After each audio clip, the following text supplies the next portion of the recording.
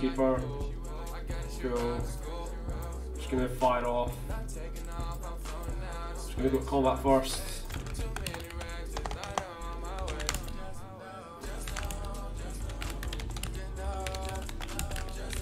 Question is, do I bring this to hand or do I play this now? Interesting decision here.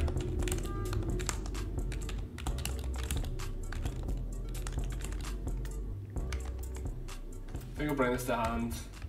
Play this for 1 mana next turn. I'll play Academy's Awakening. Play Lurus. We are listening to Harry in the background, by the way. Jeez. Okay. Harry. We're listening to Harry 13 in the background, which is Martin, actually. We'll be starting shortly here. Just waiting for some people to show up. 3 cards in the graveyard. You know, get some traction going. And then I'll start talking a lot. I wish I had a basic island. I really wish I had a basic. I'm gonna harass Martin a bit. So. I'll pay 3 life.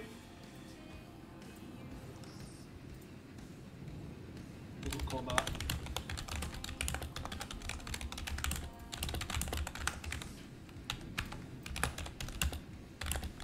Play the Lurus, maybe draw out the Stomp. Draw 2.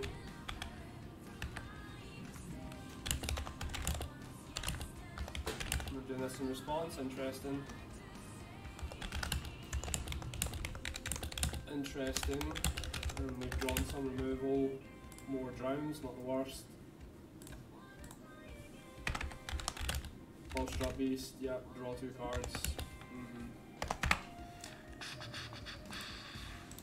For a beast that's love struck, you hate to see it.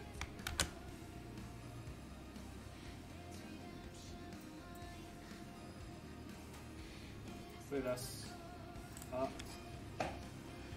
So that's one. We need to go to Facebook just to update. Probably kill one of these, bring this back, hold up drown.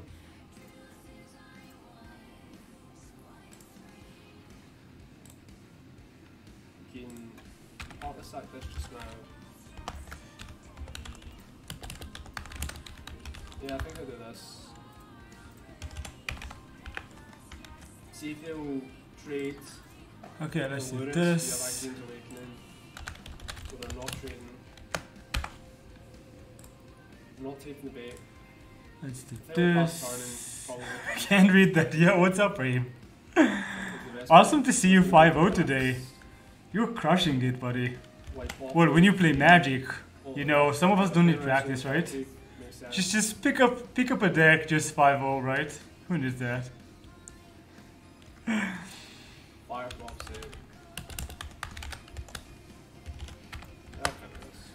Okay. Yeah, I'm gonna be starting really soon, but as you said, this is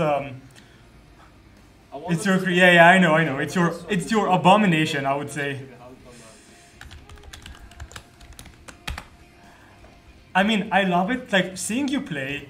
The thing that really popped to my mind is that like if you put a good player with Uro, Cryptic Command, Field of the Dead, and like a bunch of other blue cards, it's just gonna work. That's why I was like talking, like, you know, making fun of like Sean Uro, because I honestly think like it doesn't really matter what you put around that card, as long as you play it with like a bit of interaction, Field of the Dead, and like decent mana, right? That card is just so insane.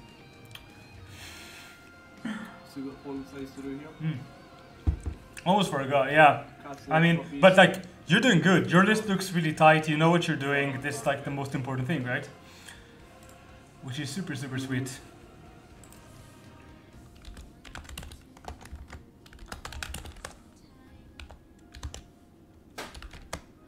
Oh yeah. Just a second here and I'll be right with you. So like, feel free, anyone, if you have any questions or you want me to talk about a specific subject, you want us to talk about a specific subject, just like let us know in the chat. We would love that. And basically it's gonna be like me talking a bit about like the background of the WMC, and then Arnaud is gonna join and we're just gonna talk about like the experience, the event itself. It was just so sweet. Okay. Yeah, I think we have a lot of space to explore, right? I mean, if you even just like look at... Oh, this is not what I wanted. We needed that. Oh, they did make a mistake here. So, yeah, the thing is, as I said, I think in Pioneer 2... let's do this. Let's meet the teams at the World Magic Cup. Here's Luis Salvato, the reigning player. I think in Pioneer 2, like, people were not building Omnath correctly, and this wasn't really explored. And now the deck is exploding because people realize that, like, Uro and Omnath are just busted. Like, they would win you the game through almost anything. Especially now when we don't have, like, true combo in Pioneers, except from Lotus Field, right? So I do think that, like, it's gonna see an uptick, and I kind of want Pioneer to get shaken up. I hope maybe Kaldheim with, like, the better mana is gonna do that, right? That's just me hoping, though. So I wanted to write that. Yeah, I need to update this on my Discord. Leads the Brazilians. As we continue backwards, well, who's next? It's Canada and Chile. Here's the Chileans, Patricio Roman back again, and that man you'll recognize in the blue shirt, that's Alexander Hayne. 100% of the time that he's captain Canada, they've advanced to day 2 of this competition. Oh, I should. You better believe it, a great team. They most certainly are. Next, China and Chinese Taipei opposite each other here on the Magic the Gathering battlefield. Peter Ye in the middle there for Chinese Taipei. I'm going to come on round here, and who's next? Let's take a look at Colombia and Oops, yeah, Oops is combo, but, like, the thing is, Omnath easily beats Oops because... So imagine, like, Omnath slows Oops down by a turn, right? And Oops combos on turn 4. At this point, like, the Omnath player can just go ahead and be like, okay, I'll play Omnath, fetch land, gain 4, crack it, escape into the wilds, or like Uro, gain 3 more, survive your attack, untap again, and then at this point they, like, can just go off, and you can't kill them. Like, they're just gonna block your creatures, and then they're gonna go way over the top of you, and you can't win.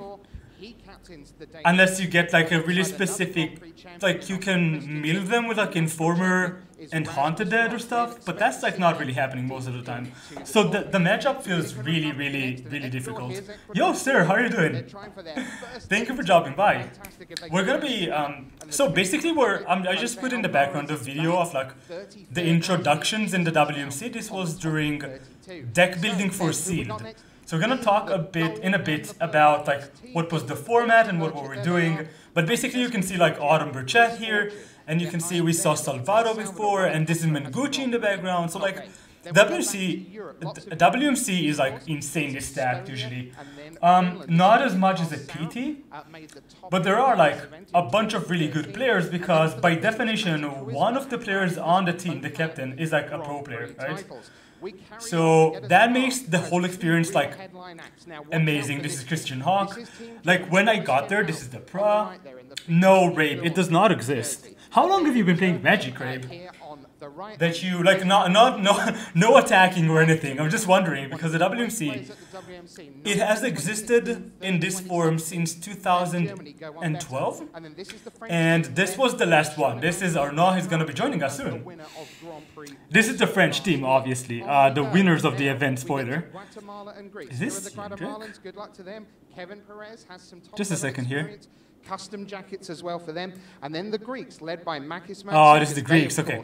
Are former World Magic Cup champions. Yeah, so basically, 2018 was the last time this event was ran.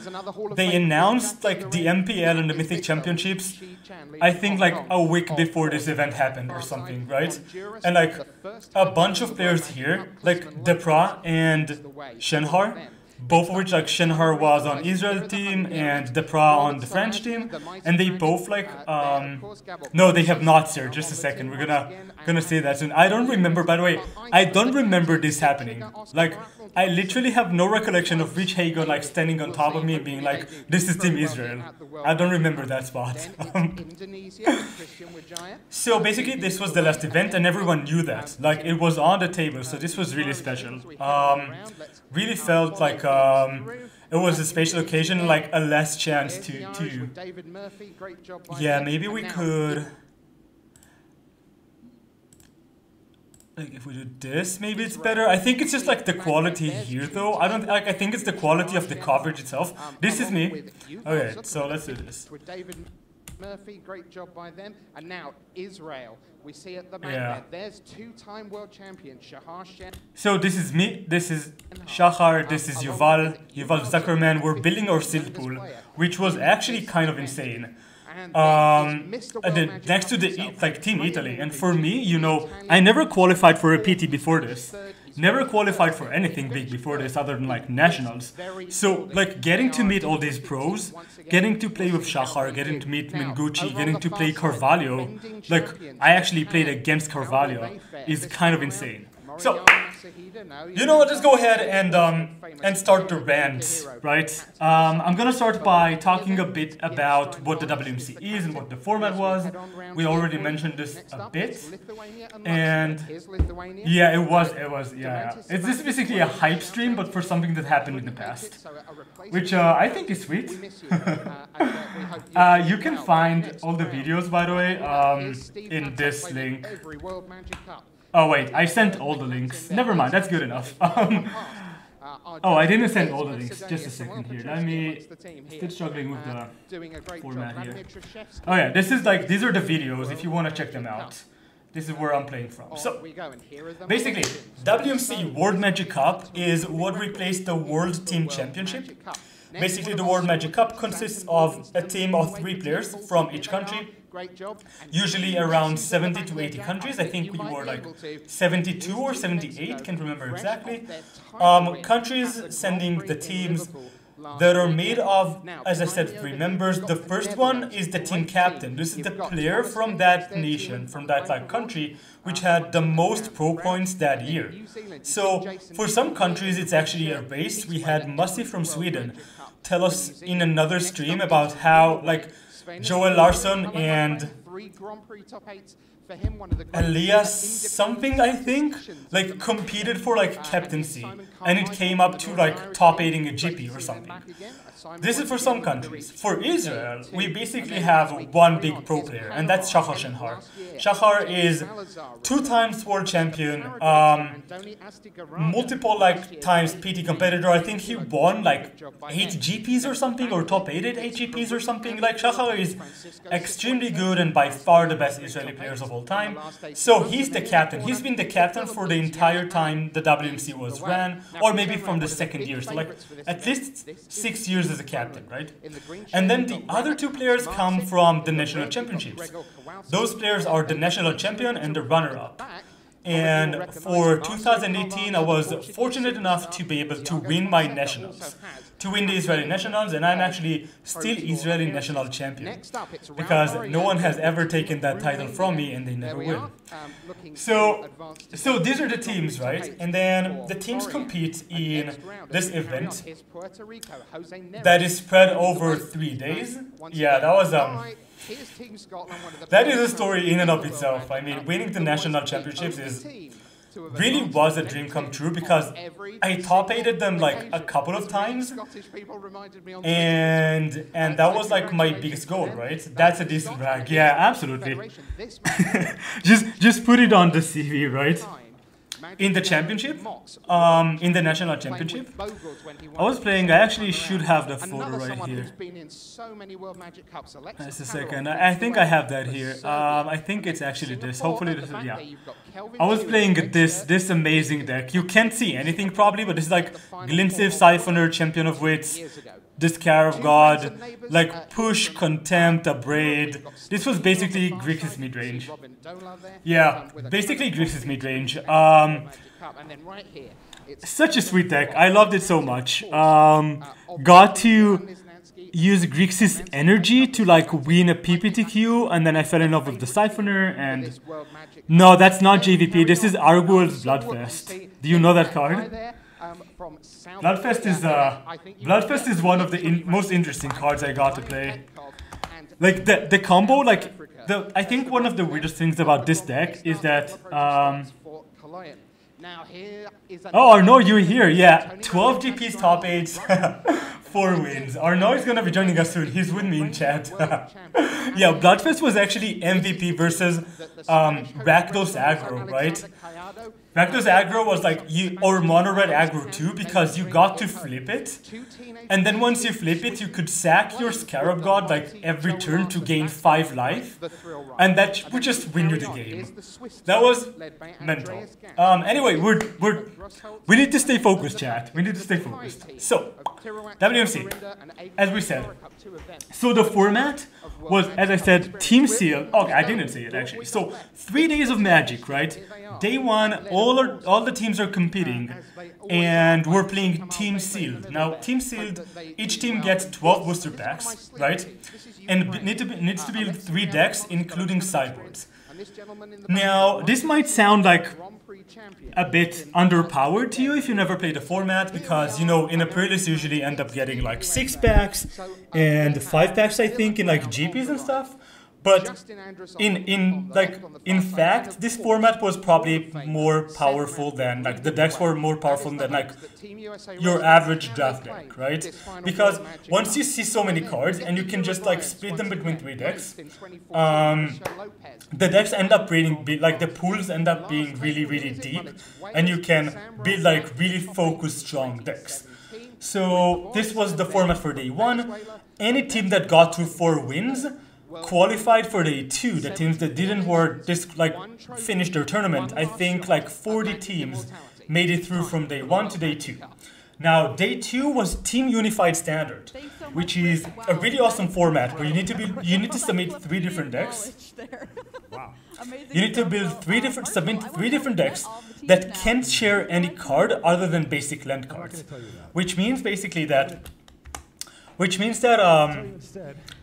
you can't even split sideboard cards, right? You can't play 2 Path to Exiles in one deck and 2 Path to Exiles in another deck. Just as an example, you have to like decide which one deck gets to use it, which makes the constraints of the format really interesting. Although the format ended up being such that it wasn't that big of a restriction, because like the top 4 or 5 decks, you could easily pick like 3 of them that wouldn't like have any cards that like share with each other.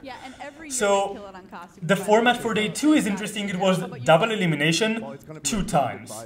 So you played 3 rounds and you needed to win 2 of those rounds to move on to the next stage. And if you won in like stage 2, then you got to the top 8. So this was a clean cut, no breakers, no nothing top 8 like tournament. The sets. It was just after Ravnica was released. I don't actually remember what sets we had. And you sat down with It was. a little bit earlier to give us an insight. Let me check that on some for other a teams second. to watch World in this Magic. tournament. Let's find out who they are. Cup 18. Okay, so the format was standard for sure. Like that's the format. Trying to figure out like what were the actual sets we were playing. No, this is not what we need. So it was just after Ravnica was released, right? And then let's take a look at one of the decks. You know what? Let's just do this. Oh my God, sir, you're making me you're surprising me with this question. So we had so this is like I can't remember, Ixalan. We had both Ixalan sets, right? This is not Jumpstart. No, it's okay. I'm kidding. And we had Guilds of Ravnica just released. This was like the newest set. This is what we played with in like the sealed pools, right? And then we had a core set. I think we had core set 19, right? Because Carnage Tyrant is from Lanroth was not from there. I'm not sure I even played a card from core set 19 here. Carnage Tyrant was maybe in. Maybe Arnaud can save us. Okay, Ixalan rivals Dominaria core set. Oh, Dominaria is what I'm missing. Yeah, and Return to Ravnica. It's Guilds of Ravnica, right? It's Ravnica, City of Guilds, or because we saw that one in Fine Finality, right? It was Guilds of Ravnica, right? he's here to represent him. So that was the format. We had Ixalan, Rivals of Ixalan, Dominaria, the core set 19, if I recall correctly. No, core set. Which core set was that? And Guilds of Ravnica. So the standard format was actually like Arena. Was Arena running? I didn't play Arena until like a month ago, so I don't know actually. I think it was just announced. I think it was like beta. Yeah, exactly. It was beta, and then it was like they just announced like the Mythic Championships and like stuff going on to Arena and things like that. Like as I said, MPL announcement was like actual MPL starting. Like the announcement about the MPL being a thing happened like a week or 2 weeks before this event. So it was really, really new. It was like just before the big changes to organized play. So the standard format was actually like the smallest format you can have. Like just after rotation, where you get only one new set and you rotate like 3 or 4 out. So the format ended up being like relatively low powered. I mean, if you take a look at, so this was like the best deck in the format was like Explore Creatures and Walgoth Walker and like a bunch of like Planeswalkers that like dirtle around and find finality, and like the best card in the format was like Carnage Tyrant, which is not exactly high powered compared to what we've seen like the following years. So the format really felt like grindy Magic. You had to play like really tight, you had long games going on, and no deck was like super powerful. Everything was relatively similar in like power level. So the format was really sweet, and as I said, like we're gonna take a look at the decks in a minute. Basically, but basically the decks were pretty low powered, especially compared to what we have today with like 2019, 2020 Magic cards. So yeah, exactly. And Kaladesh was like ruling standard, right? Kaladesh was one of the strongest sets in history of Magic, and then it just rotated out and left like a really big gap. Oh yeah, one of the... So I'm gonna talk about the meta in a second. No, not Shadows. Yeah, it was Amonkhet and Kaladesh, I think. With the Scarab God and like energy cards, easy. So, just to tell you a bit about the format, as I mentioned, we played Team Sealed. So Team Sealed was Guilds of Ravnica, and that format was actually pretty straightforward, right? Because Guilds of Ravnica is really structured towards like 5 types of decks. You had like Golgari, Dimir, Izzet, Boros, and Selesnya. So it was really easy to find like how to build your Sealed pool. You usually started with like a really fast Boros deck, and then you build some kind of blue deck, either Dimir or Izzet, because both were really, really strong, and then you just put all the other strong cards in a single deck, because Selesnya and Golgari were like so weak in Sealed and in Draft that you never really wanted to like split them up. You wanted to have them in like the same deck most of the time. And then the metagame for Standard was actually relatively diverse. We had mostly 5 decks. Yeah, I actually enjoyed that one too. We had 5 decks dominating the format, right? The first one, as we mentioned, is this black-green Golgari deck, basically grinding out, like Walgoth Walker, gaining you life, becoming like dominating the board with the Explore Creatures that gave you some like card advantage and breach due to the late game, and then you had like Reaper and Chupacabra and Karn to gain like mid-game advantage. And your finishers were Carnage Tyrant, Vivian Reed, and Fine Finality, which were both like, right now I'm not even sure they would see play in Standard, but they were like the best things to do in the format. Vivian specifically was just such a strong card. Like, it was so hard to kill. It got up to 6 loyalty when it came into play. It had the minus to like get rid of annoying like removal spells or just like threats in the air. And the emblem actually came up a lot of times. Yeah, basically, sir, basically. Because like Dimir and Izzet ended up being so good compared to what green cards could do that you just never wanted to split like the green cards, the green guilds. And you ended up usually with like 3 colors, Dirtle, Rares deck, if you had luck. If you didn't, you just had like medium uncommons and your deck really sucked. What we ended up actually doing is, and I'm kind of getting ahead of myself here, like we had an insane Sealed pool, Team Israel, So we ended up playing Boros, Izzet, Dimir. So we just didn't play the green cards because our decks were that good. Like we had Niv Mizzet, we had Balzarek, Shaka was playing this insane Boros aggro deck. And I had a really cool controlling tempo-ish Dimir deck, which ended up being really strong for us. So standard, just to, I don't want to get like too much into the decks themselves. I just want to give you a brief like understanding of how the format looks. This is probably the best deck in the format, followed closely by mono white aggro splashing reinforcements. Basically the deck plays 16 1-drops, a Danto Vanguard, which is one of the best like 2-drops for white ever. I need to see if I can pop them up, because I'm not sure they exist anymore. So, Adando Vanguard, Banalish Marshal, and History of Banalia for like top end of the curve, followed closely by Heroic Reinforcements, which was good enough to splash in this aggressive deck, alongside with Loxodon, which is one of my favorite cards ever. The Convoke with the +1% counters like usually happen on turn 3 or 4. And this deck was just like putting pressure on you. The black-green deck had probably a decent matchup versus this one, but it wasn't clear-cut, and it like was a really, really interesting matchup with Tocatli Honor Guard in the sideboard for specifically that matchup. Now, following closely this, we had variants of like Drake decks, basically Crackling Drake, Enigma Drake, and Niv Mizzet being super strong creatures that want you to play a lot of cheap spells.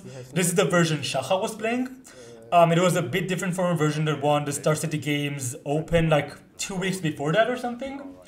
Yo, Ryan, how are you doing, mate? Thank you for joining Special Stream Poggers. Good to have you here. So this was like a weird like tempo control deck where the deck could play a long game like really easily, but it turned the corner super fast. I mean, Drakes usually attacked for like 6, 7, if not more, on turn, I don't know, 5, 6, and that's really fast, especially when these cards were like the Crackling Drake just draws you an extra card, Enigma Drake costs only 3, and you had to dive down to protect them, made this deck like super resilient and pretty difficult to play against. Now, 2 more decks that were running around. One is the Jeskai deck, just Jeskai control playing Teferi and playing Niv Mizzet. This list is a specialist, which I'm gonna live for later, because this is what Arnaud was playing, and we're gonna have him on stream really soon, I hope. And then the last deck in the format that was like the rogue choice to beat on Golgari was Selesnya midrange, basically playing a bunch of token makers and then March of the Multitudes with Flower Flourish to close out the game like big attack for like 30 damage easily, and then you get around like Walk Walker because 1 blocker is not enough and getting life is not enough. Mono red, yeah, this standard was awesome, sir. I agree. Mono red. So can I find this deck somehow? If I go like this, that's me. I'll show you one of the deck. Word Magic Cup, NTG Goldfish. Mono red midrange was a thing back then. And we actually played one in the quarterfinals.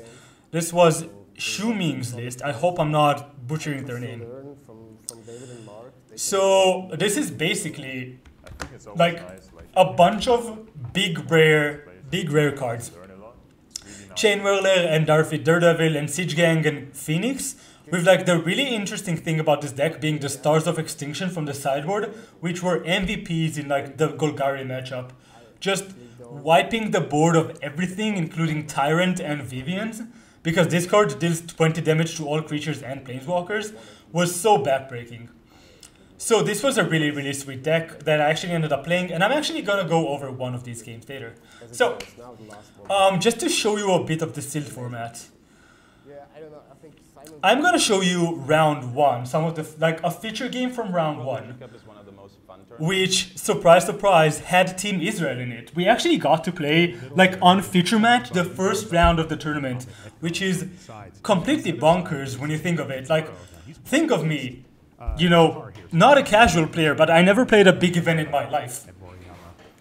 And suddenly I'm in the World Magic Cup, sitting next to Shachar Shenhar, who's playing Ken Yuki Hero in the feature match.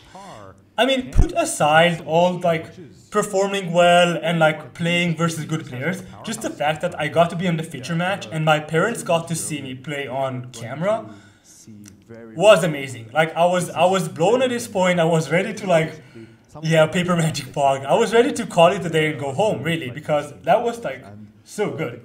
Yeah, it could be a big event, I guess. Yeah, look, Mom on TV. I mean, you're kidding, but my friends all saw that. Like, my friends were actually holding a draft at the same time, and they had me on like the big screen in the house, which was really sweet. They had us, right? So I want you to see this game. So Shahar is playing an aggressive Boros deck in Seal versus Yukihiro's Selesnya deck, but it's not exactly Selesnya. He has black cards too. Which one's me? I'm Edgar. This is my last name. And this is the classic start, right? You play 1-drop, 2-drop removal spell, keep attacking. But it's gonna go south like really fast here. So Ryan, did any of you actually get to like participate in nationals? People in Israel, usually it's like 70 people in nationals in Israel. Bigger events could get up to 100, I guess. And what you can see in your Pro Hero's hand is that he is actually... You never did raid? Why is that?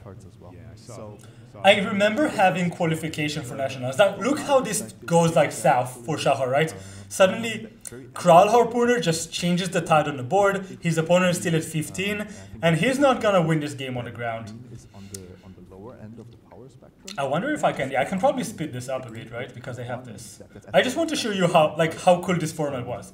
So, in team events, there was a play, oh, I see, yeah, I had to play some like weird drafts just to be qualified because I wasn't really playing regularly. I was just playing like PTQs, which were twice a year, and that's it. So I had to do really well in PTQs. Yeah. Oh, I need to silence this. So, in team events, I don't know if you ever played that much. If you ever play them, you have to choose seatings for players. So, like Zuckerman, Yuval Zuckerman was seat 3.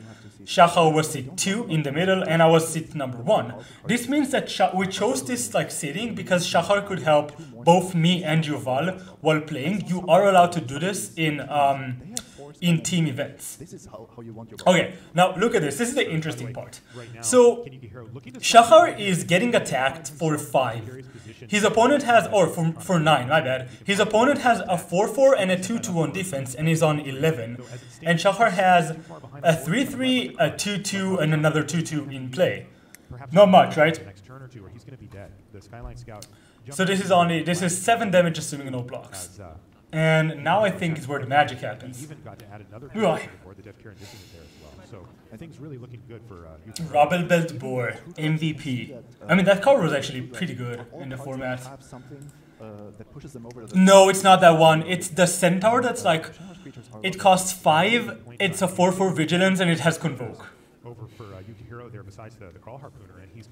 Oh yeah, crazy. So I played like, because we top 8'd this, I qualified for the PT, which was actually Mythic Championship 1. And I wanted to play Golgari, but then Crazies came out, and I just couldn't, like, I couldn't grasp that mirror match for some reason. So Shahar is playing a 3-3, which has a 3-3 with Mentor and passing the turn here, dying next turn. Yo, Otter, how you doing? Welcome to the brag stream. Lol. Shahar is super behind here, right? But he had a really cool card in his deck called Cosmodronic Wave. Cosmodronic Wave. Basically the mid-range deck of the Japanese team kind of being a little bit beefier, a little bit bigger. I'm gonna skip a bit ahead here. Yukihiro is thinking about his attacks. Thinking about his attacks a lot, because I'm sure Yukihiro is considering exactly that card, right? Wave basically stops opponent like from blocking for a turn, which means Shahar right now has 3+1, so 4 here, 7, exactly 11 damage back. It looks like he's just going to get in there. But I think he has to block something here. And this block has to be like a chump block. Because otherwise he would take 2 in the air, go down to 6, and then take 7 more. So Yukihiro is thinking he's safe here. But here's what happens. Shahar is chump blocking choice. Oh, this is actually, I think, a 1-1 maybe. On the 4-4, and I'm tapping. Oh yeah, Wave was insane. Wave was so good. And then he plays his 5th land, which is crucial here. Plays Wave, Does he have enough? 3, 4, 5, 6, 7, 8. killing a creature, which doesn't matter, but just preventing blocks. And then he's using the cheaper side of... how's that card called? The Split Boros card, which is like one side, 1 mana pump for +2/+2, the other side was like a Lightning Helix 4/4. So if your hero attacks with more creatures, maybe he forces... Yeah, intervention, integrity. Thank you, chat. There it is. Integrity for the +2/+2 in Shahar Shenhar. Integrity. With the theft here in game Yeah, that one. And Shahar just steals that game, which is insane. So this is me here sitting, you know, you can see me here, you can see me here, that's really nice. Super difficult attack. And brilliantly easiest win of our lives. I mean, Shahar had some really tight games in this tournament. mentioned the line of trying to build some type of line around Cosmotronic Wave, but I'll be honest. Yeah, so I actually want to talk a bit about like, oh, is... pull it off, so super impressive stuff there. Okay, sweet. Arnaud is going to join us really soon. Switch over though to one of our side tables where we have Edgar versus Makide. Okay, Arnaud, just call me when you're ready, and I'll have you online here, and we can start talking. So, I'll leave this running in the background, but I actually want to talk about preparation for this tournament, right? So, as I mentioned, I won Nationals and Yuval got runner-up, which is pretty amazing, and we contacted Shahar and we decided we want to meet in Barcelona. This happened in Barcelona a week before the event to test. Now, we actually tested a bit before that, not much, but just enough for me to decide that I don't want to play like the Drake's deck. Yuval was pretty firmly on like the mono white splash red deck, and we ended up like just, you know, getting to Barcelona, knowing the formats, talking to Shahar a bit before, but nothing, you know, super intense, right? Because we just didn't know what to expect and how to like actually prepare better. And we hit Barcelona and we meet Shahar, and I don't know if any of you got that feeling ever, but like when you had like not BFF, then yeah, absolutely. So yeah, the thing is that we got to Barcelona and we never met Shahar before. And you know, I've seen him play, of course. Like Shahar is famous around the world and especially in Israel, you know, because him being like the only Israeli pro. But I just won nationals, right? I felt like I was on top of the world. I'm a really good player. We're gonna take this tournament. It's gonna be like not easy, but we can do it, right? And then we show up to Barcelona, we meet Shahar, we talk a bit, and like day one we don't test much. We just like talk about sealed a bit and go to sleep. Wake up the following day and it's time for some serious testing to happen. We had a really lovely Airbnb, really fun times. And Yuval and me starts playing Golgari versus Boros aggro, like standard matches. And we end up with this enormous battlefield. I think I have a shot of that actually. We end up with this insane board that, yeah, okay. We end up with like an insane board which has like 2 Wildgrowth Walkers with like 8 and 15 counters on my side. I am at like, I don't know, 50 something life. Yuval has like 9 or 10 creatures in play. And we just don't know how to handle the board. And Shahar just steps in and like easy as that, just dissects the board and like analyzes it in a way that makes me realize like how much better he is than I am. That was like, it's not even a level up moment. It's just a moment where you get to understand how much better the pros are than like the average player. And I feel like I was above average, but it was still like miles ahead of me. I just sat there baffled. I was like, okay, I can learn a thing or two from this guy. Hopefully a bit more than that. And that's where like the real testing began, because it wasn't even Shahar testing much. It was mostly like me and Yuval practicing, Shahar helping us improve and get better, both in sealed and in standard. And I think we learned a lot like from that week of testing. Like I would for sure not be the same player I am now if not for that week. Yeah, that was Yeah, that was humbling. Yeah, that's just like the right word there, sir. And having this opportunity, and like beyond that week, we actually got to play alongside Shachar for like the entirety of the tournament, which ended up stretching 3 days. Osmosis. What does osmosis mean? I am not familiar with the word.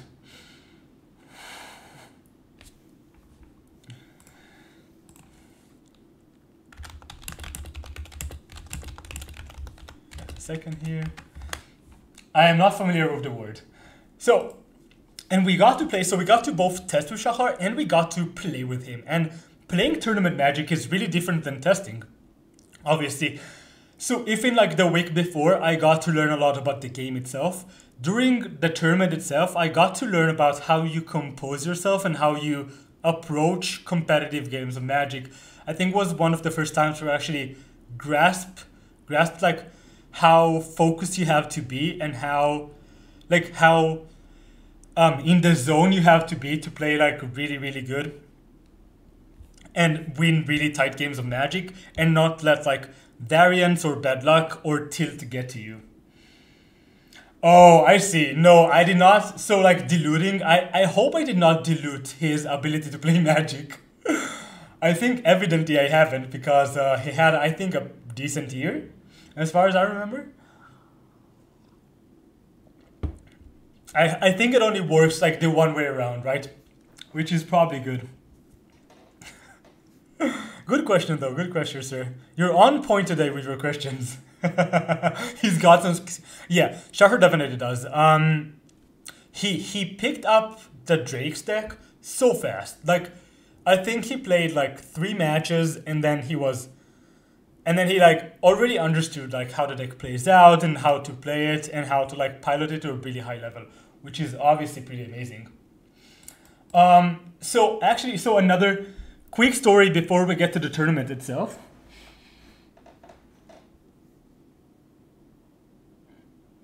Oh, Ryan, I think that happened in a GP, right? I think I saw that video. It was pretty hilarious. By the way, I miss paper Magic so much. Just like the mannerism, like just handling the cards is so much fun.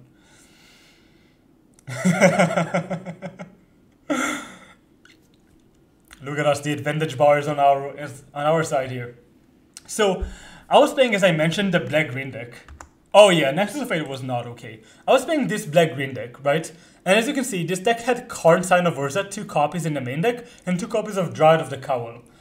Now, this specific variant is Brad Nelson's variant. He wrote about it in like on Star City Games like a week before the tournament or like a few days, and we decided that this is probably like the variant that I want to play, but I never got to actually test with this specific version except for one time. So the day before day one, we decided we were not gonna be testing anything because, you know, we need to chill a bit, we need to relax before the tournament, prepare best. But I ended up waking up early, so I just like, you know, fired up a league on Magic Online and went like a very, very fast 0-3 with the deck I was playing the following day for the biggest tournament of my life. That did not feel very good, let me tell you that. But I did just like, you know, I just said, okay, it happened, it's fine. We don't need to tell anyone about this. I never actually told Shachar and Yuval about this. And I was just like, oh yeah, this is, it happened. We're gonna forget about it. And it's gonna be okay. I mean, I think at that time I was also really new to Magic Online. So I tended to like time out a lot.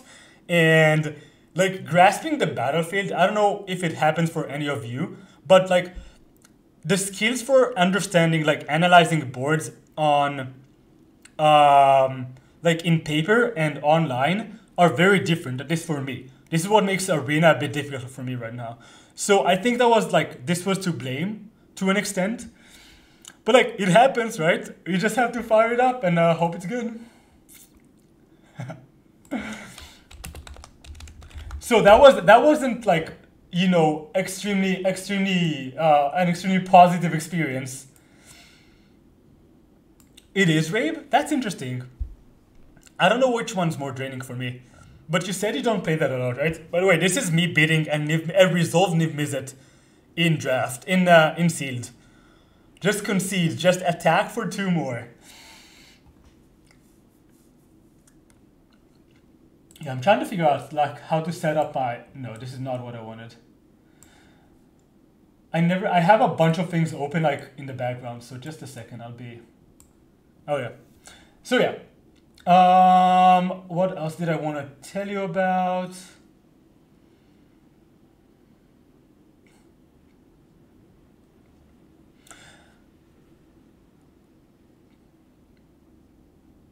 Oh yeah, okay. So one more funny story before Arnaud joins us is this. So we played this feature match, right? And I can actually show you this here.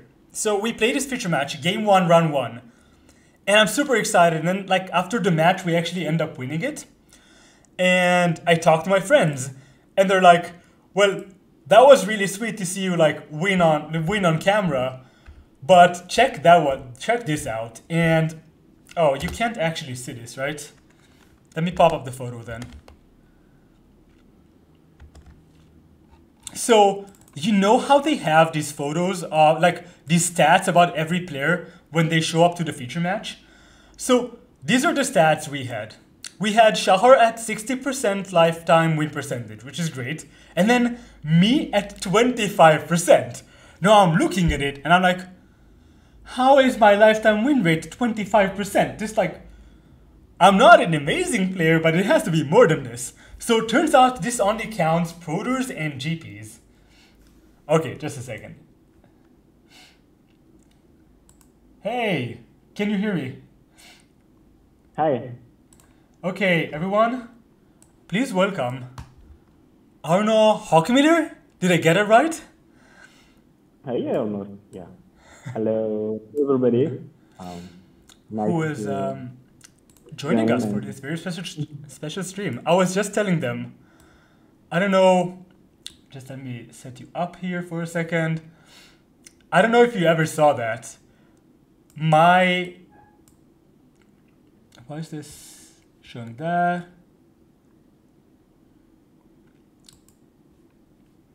Oh, I think I know why this is happening. Okay, got there. So, I was just showing them this photo, which is basically Wizards posting my lifetime win percentage, which ended up being 25%, lifetime win percentage as my stats. And this is because these percentages only count like GPs and PTs. And up until that time, yeah, I played like 2 GPs and went like, I don't know, 1-8 in like cumulative in GPs like 3 years before that. So that's the only stats they had, which was a bit embarrassing, but like a really funny story to come from that event, just having like this stat on screen. So everyone, welcome Arnaud. Because the sample size is so small. Yeah, all right, I see. Okay, I'll crank up your volume a bit, I think.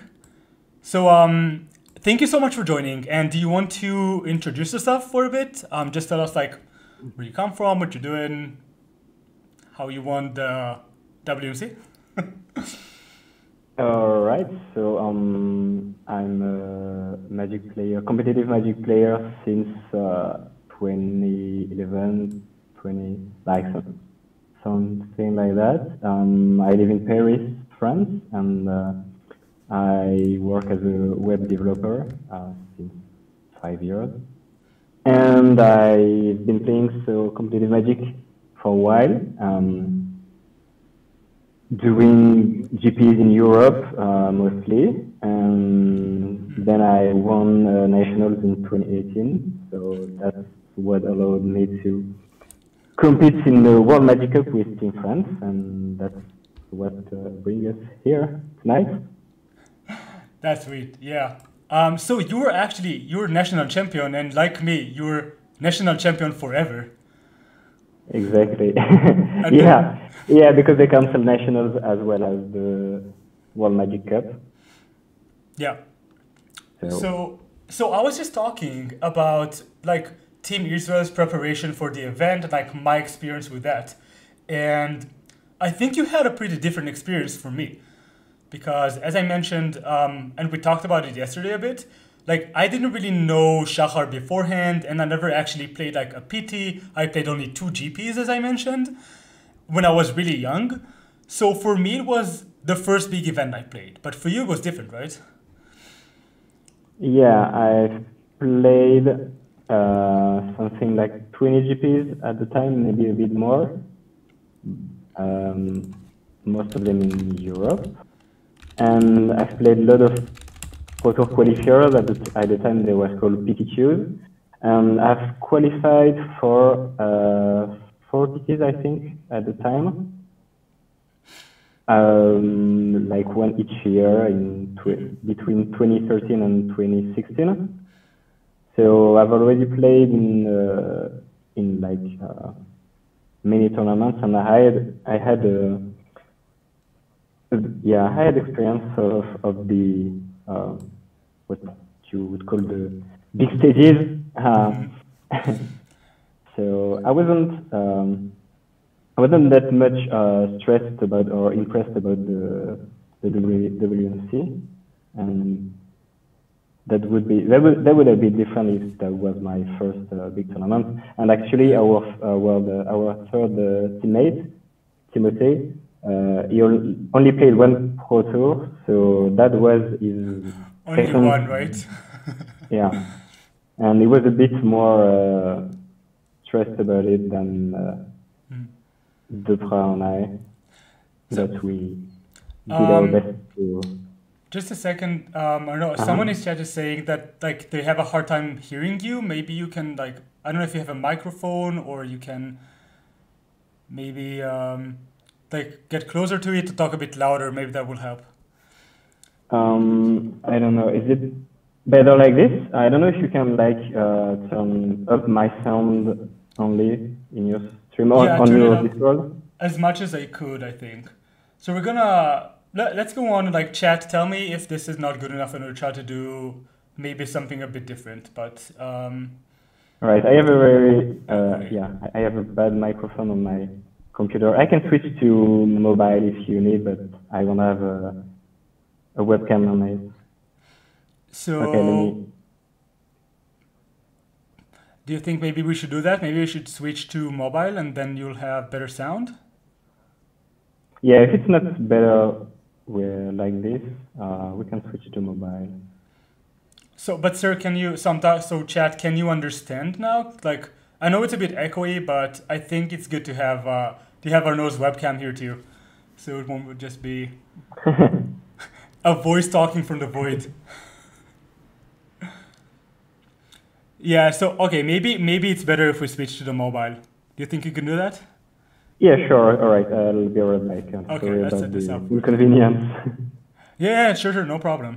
Discord is half mistress. So I'll disconnect from this for a bit. But thank you for letting me know, sir. That's really important. Like, as a streamer, I don't actually know how everything sounds to you all in chat. So like, if you ever see something wrong, photo not showing, me blocking something, my mic is muted, or like, just let me know. It's better to know about the problem than like ignoring it. So let's wait for Arnaud to call us back in a second here. And then we're gonna have a floating voice. I'll probably while we're at it, do something like this. So let's do this. Let's do text.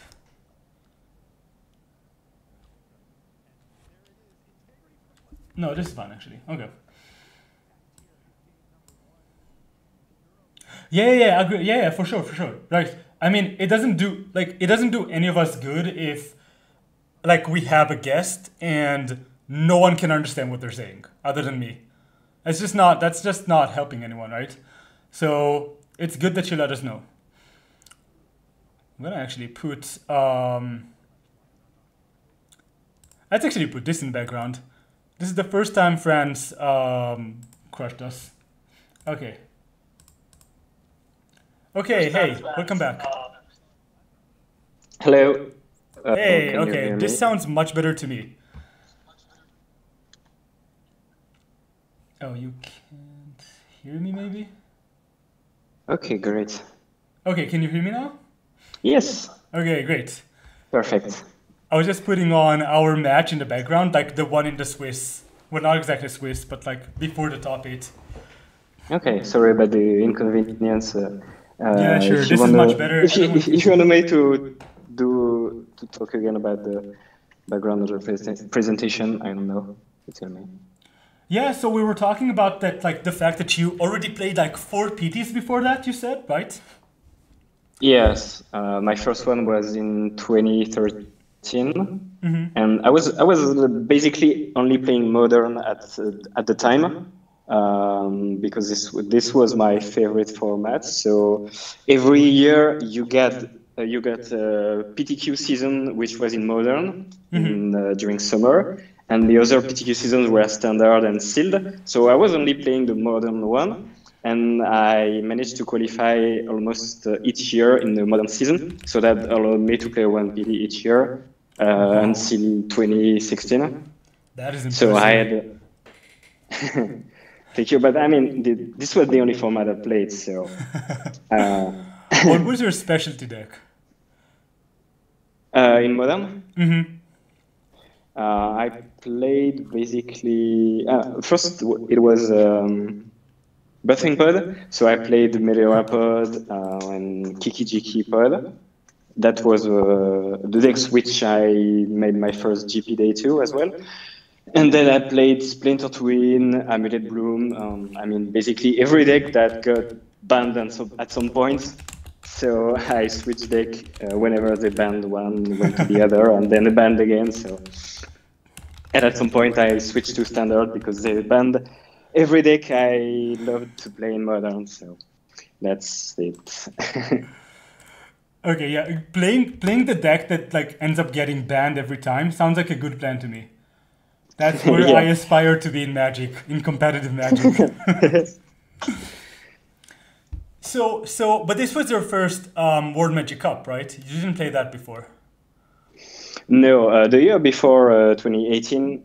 So in 2018, I won nationals, but in 2017, which was the year they brought nationals back, I went on to play the nationals as well and got to the top 8, but lost in the semifinals due to a critical blunder from my side. So I was devastated with that.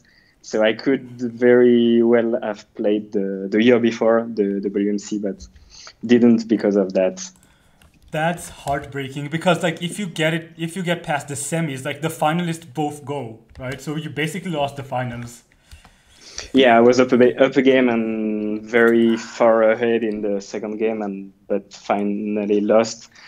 And yeah, that was a hard pill to swallow, but I managed to come back the next year and finally won and go to the WMC.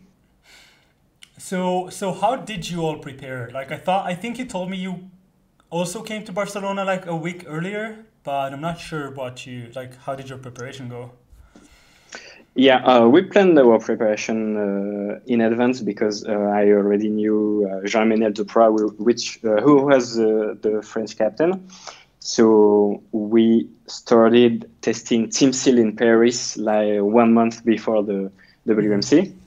And because we wanted to focus on standard as the much later we could, because like standard could be changing and Team Seal wasn't that much changing. So we started testing Team Seal before, and then when we came in Barcelona, we only tested standard here. That was the Monday before the World Magic Cup, so 4 days in advance.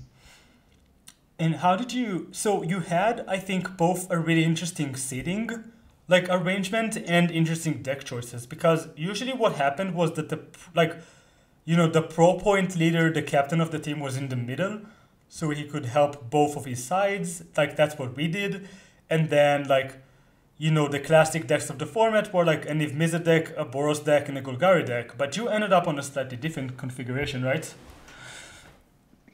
Yeah, basically every team was playing a Golgari deck.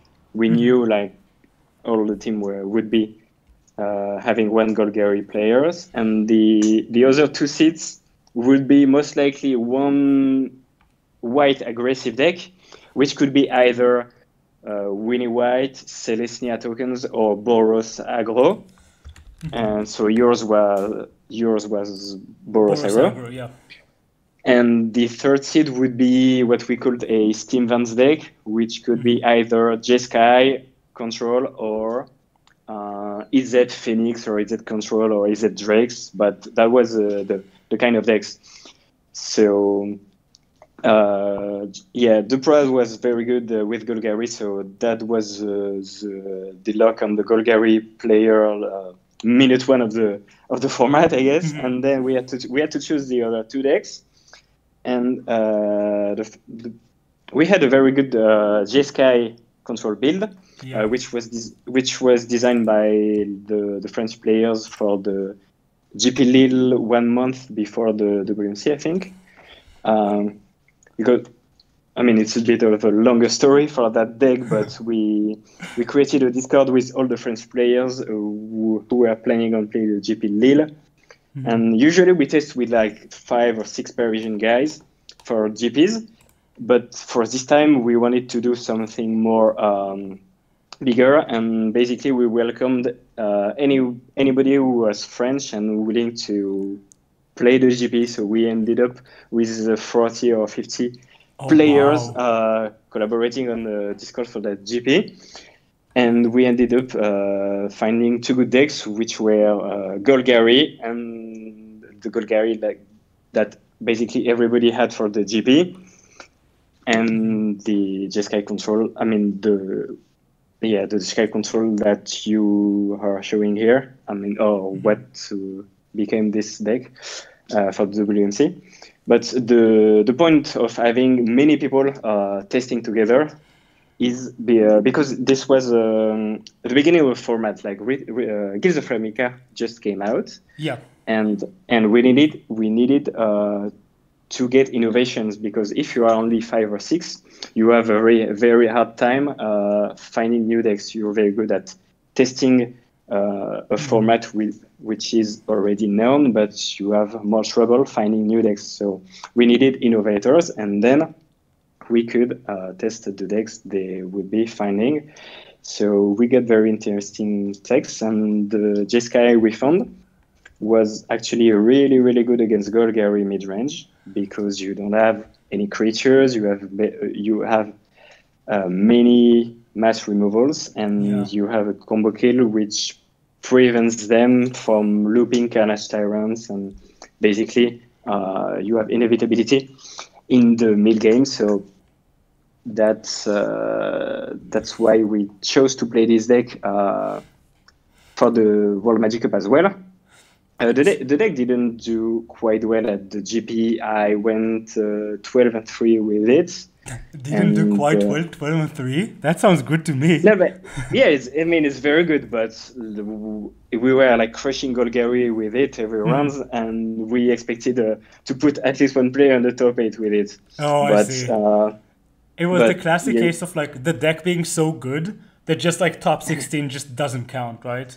You really expect to take the meta.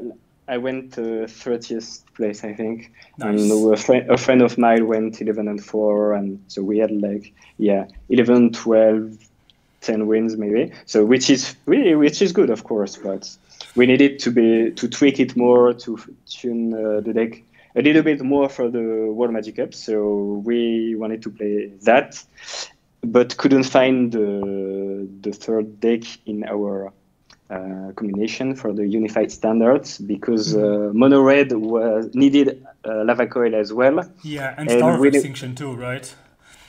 And which card? And Star of Extinction? Like the 7 mana mass removal, right? No, Star of Extinction is more for mono red control.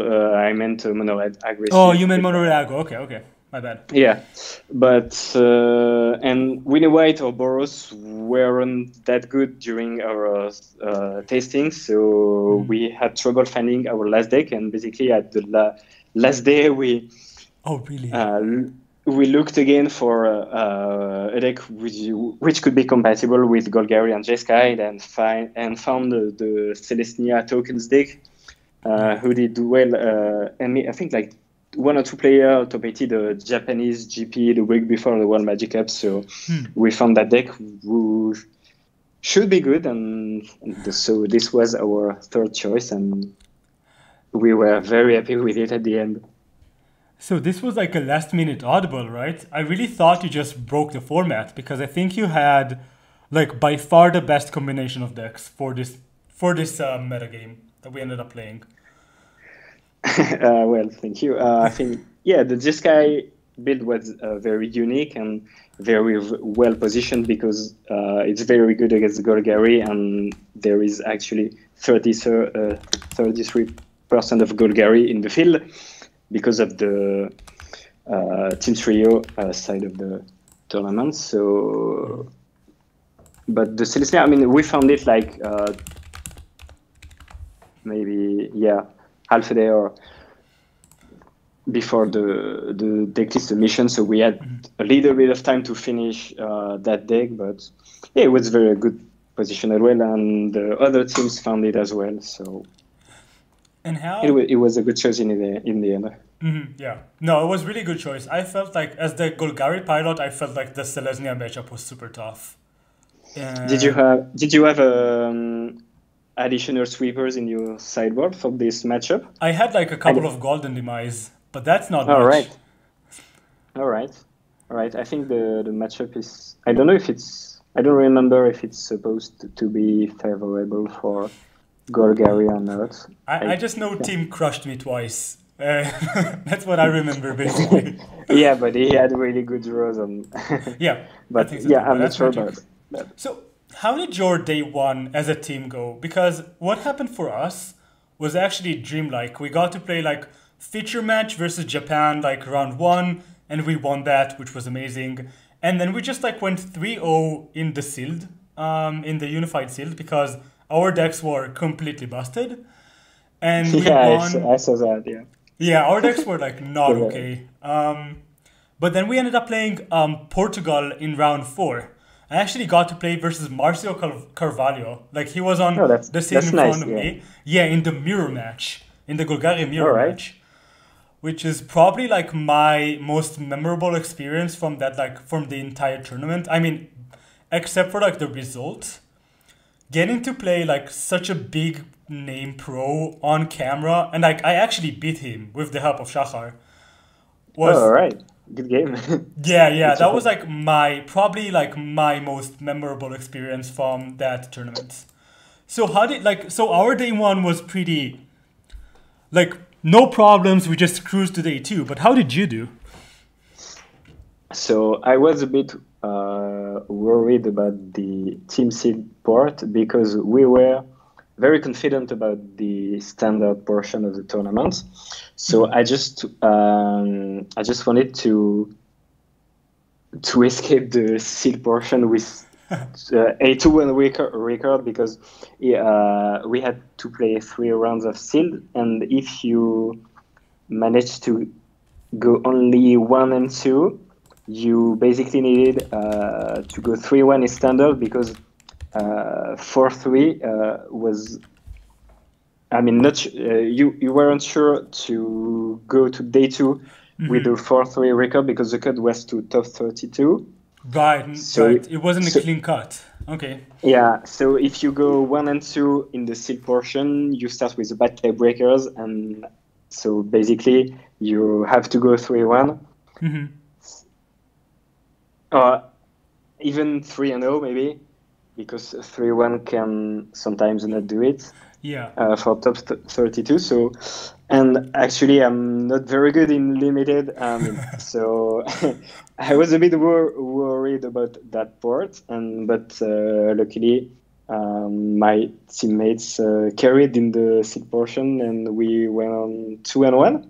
Nice. So I was really happy about that, and then we played against United States in round 4. Ooh. So I played against Seth Manfield. Ah, that is sweet. Who was on Golgari, and I think he didn't know about the Fight with Fire combo. So he was a bit surprised when I killed him with that combo in game 1. He called the judge to make sure that was actually working because expansion only targets a spell with converted mana cost 4 or less, and so I wasn't sure about the kicker part, but that works because the kicker doesn't change the mana cost of the spell, which is still 3. And so basically, so we won against United States, and then won the following round as well. So we went 4-1 and finished our day. Yeah, so the structure early, was but like not as early as you. one more round, because the structure was a bit weird. Like once you got to 4 wins, you stopped playing. You just don't need to play anymore. You just pass to day 2, and then if, as you said, if you end up like 4-3, like if you were 3-3 and won the last round, then there was a cut for like day 2. And then yeah, for the top 32, because that way you can divide the 32 teams into pools of 4 teams. So then cut to top 16, then cut to top 8. Yeah, because they made, and then it was like double elimination twice.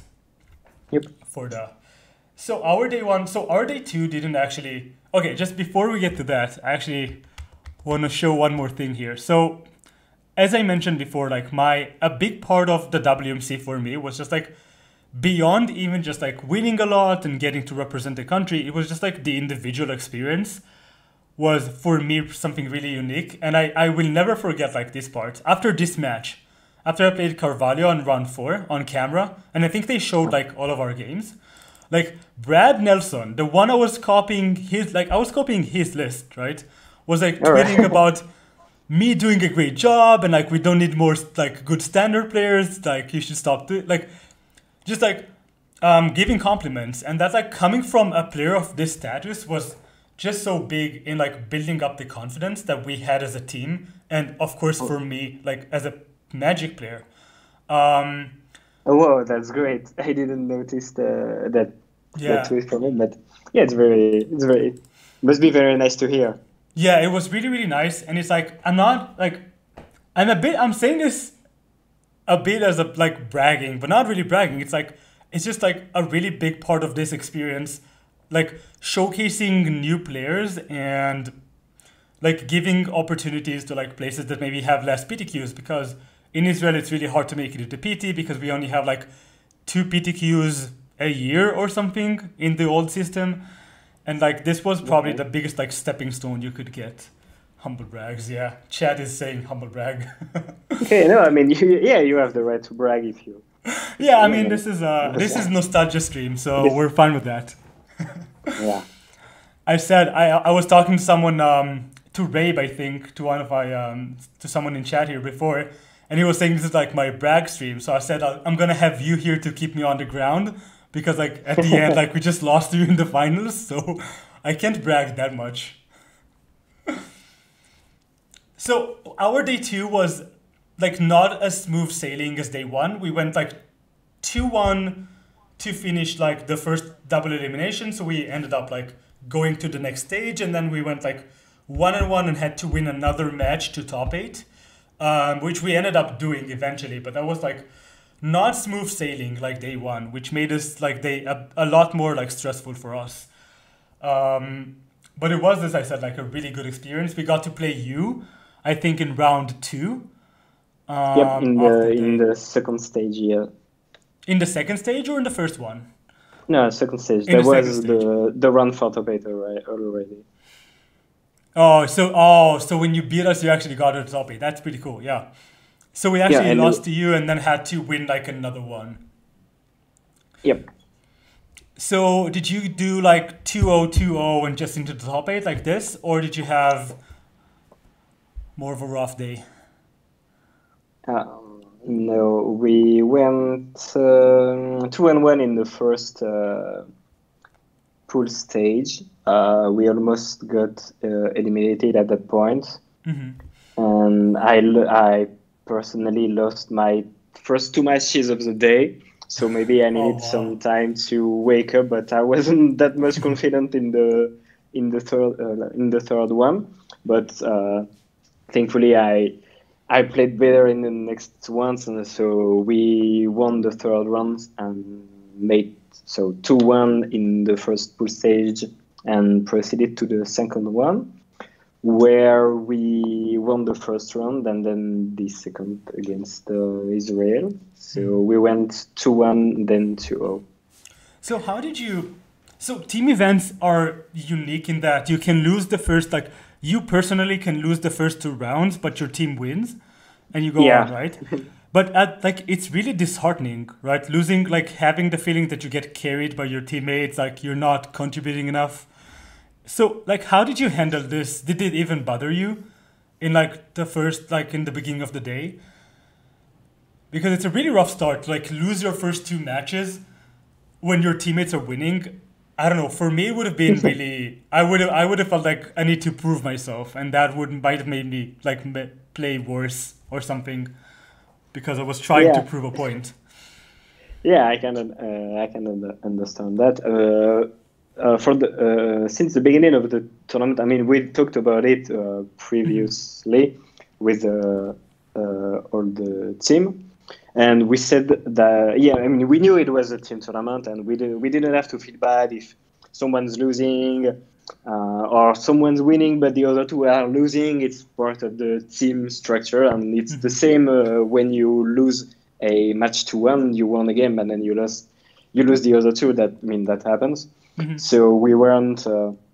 We made sure to handle this as much previously as we could, and from my point of view, I mean, I was really sad about losing my first 2 rounds because we almost got eliminated, but thankfully my teammates won their matches in time, so we went 1-1 in the 2 rounds I lost myself, and then I regained my confidence back for right in time, and we won the last round to proceed to the next stage.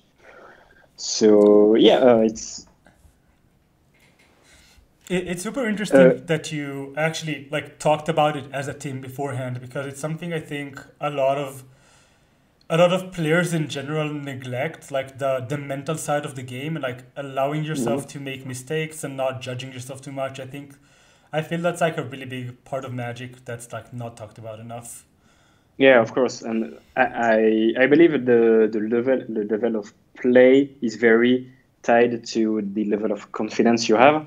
So we try to get to the maximum level of confidence and to as I said, our third player wasn't that much experienced as we were, and he was a bit stressed about the event, so we tried to give him as much as confidence as we could to make sure he was playing to the best of his abilities. And we also, about the team structure, you can talk to your teammates and sometimes give them advice, but we talked about this prior to the runs as well, and we said that we weren't going to communicate because most of the time, you want to communicate because it's a team event and you want to help your teammates if you can. But what we saw in the previous team tournaments that you are not as well informed as your teammate about the game he is playing, because he has been playing the game against the same opponents since like 20 minutes.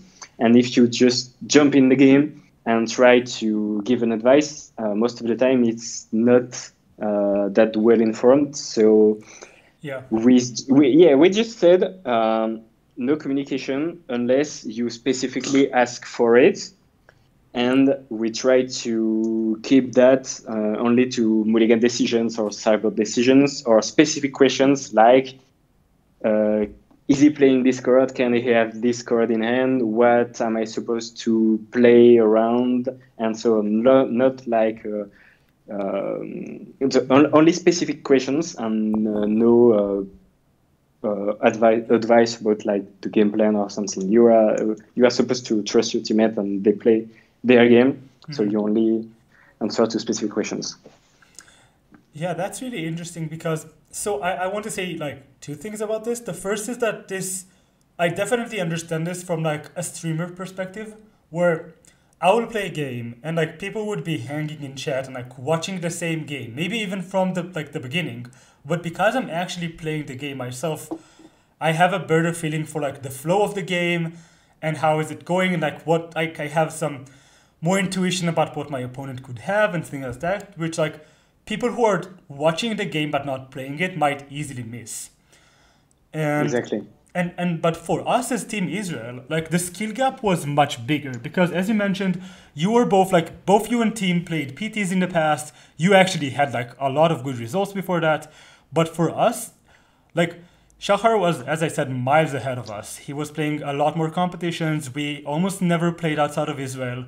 So Shahar actually helped us a lot. And that's where like the team portion of this event was really coming in handy for us, because like I think up until like the semifinals, every round we won was like Shahar winning one and then me and Yuval winning one. But Shahar was like carrying us really hard, and he was helping us play at the same time. Okay. And he was playing a really tough deck, so it was actually a really big thing for us because we communicated a lot. And actually when we shouldn't have, like I really remember a point in the quarterfinals where I was like trying to say something to Shahar, but obviously he knew what he was doing and I was just interrupting him.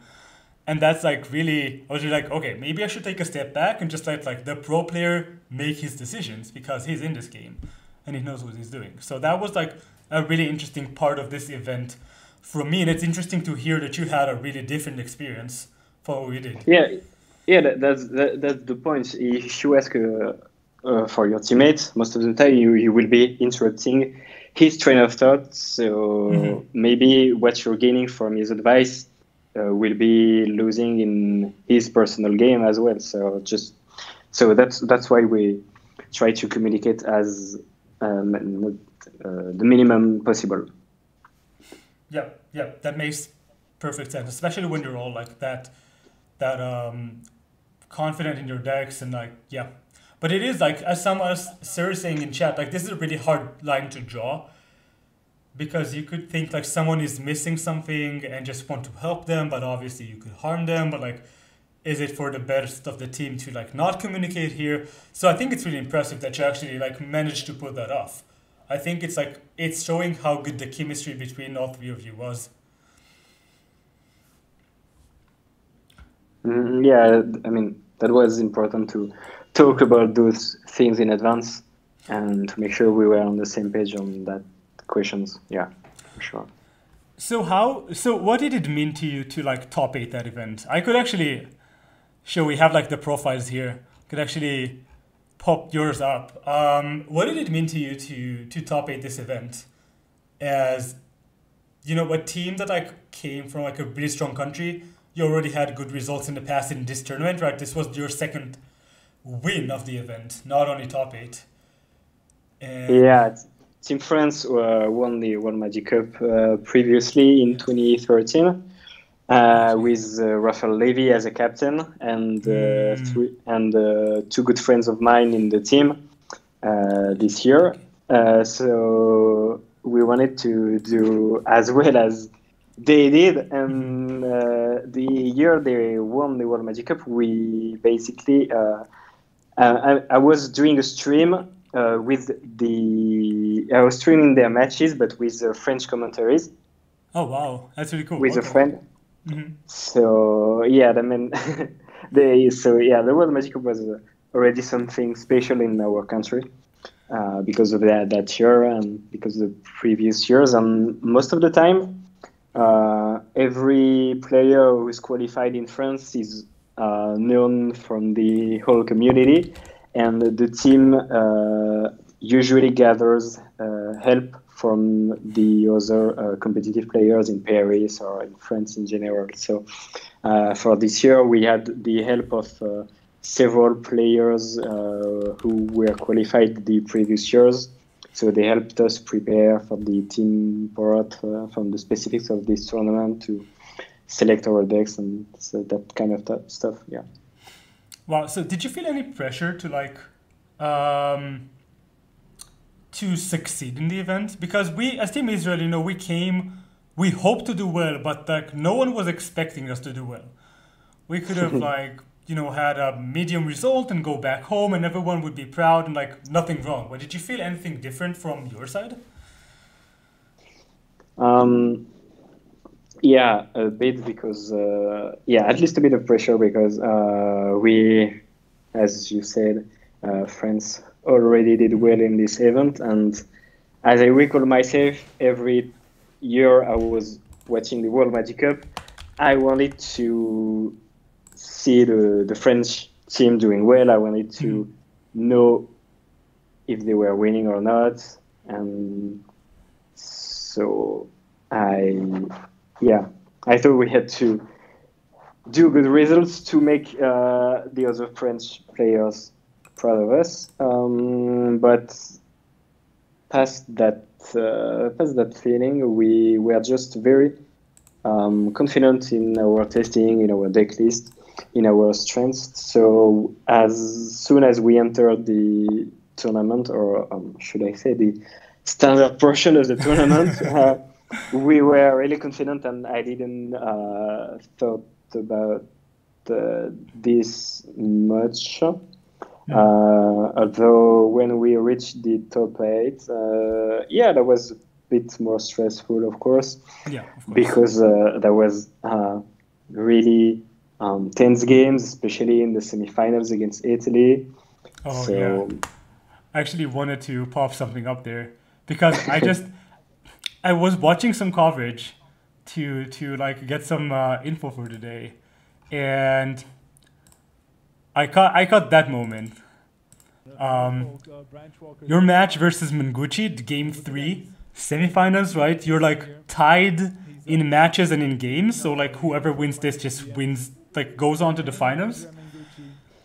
And then, and you can see your excitement in how you move the cards here. Like, do you want to tell a bit about this moment? Because this is kind of epic.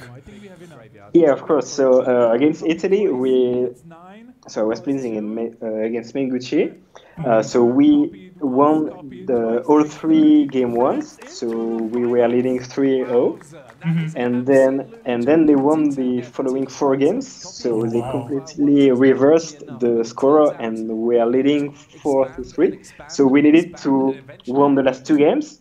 So so at that point, Duprat started his game 3, and I started mine. So I was playing against Mengucci on Golgari, and Duprat was playing against Celestia tokens. So as you can see on stream, the game of Duprat lasted for almost 45 minutes. Yeah, I was watching a bit of that game. I was like, how long did that game take? It just doesn't end. I think 44 or 45 minutes. God. You can check on the timestamp, but it's longer than 40 minutes. So the match was already up for almost an hour. 45 minutes at that point. So we already played 1 game each. So and you weren't playing, right? Like in feature matches like this, they tell you to wait until the outcome of that match, and then you can play, right? Yeah, but they knew the games would go long, so I started at the same time as Jean-Emmanuel started his game, so mine lasted 45 minutes as well. So, so those were really, really long games, and every 5 minutes I was looking in the right and so how is Jean-Emmanuel Duprat doing in his game?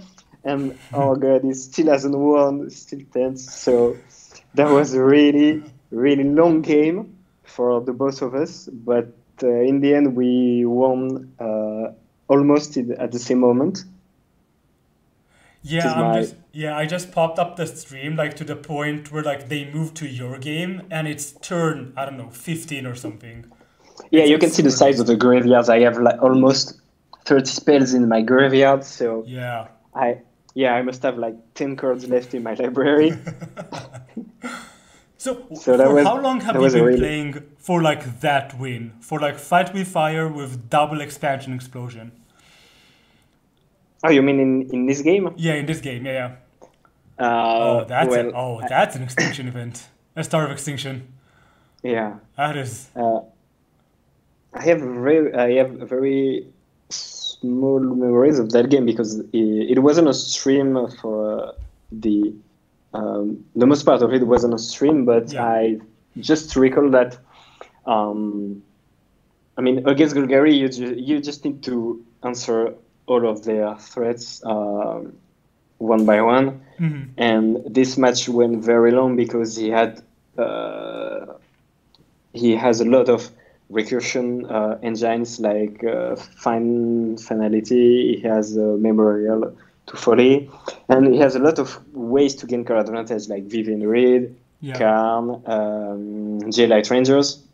So the game can go very long, and I had to use my Fight with Fires and expansions, explosions to gain card advantage or to just like answer to a threat on board. So that's why the game went so long, because he was presenting endless stream of threats, and I had to answer. He had answers to my Teferis as well, so I had to maneuver with.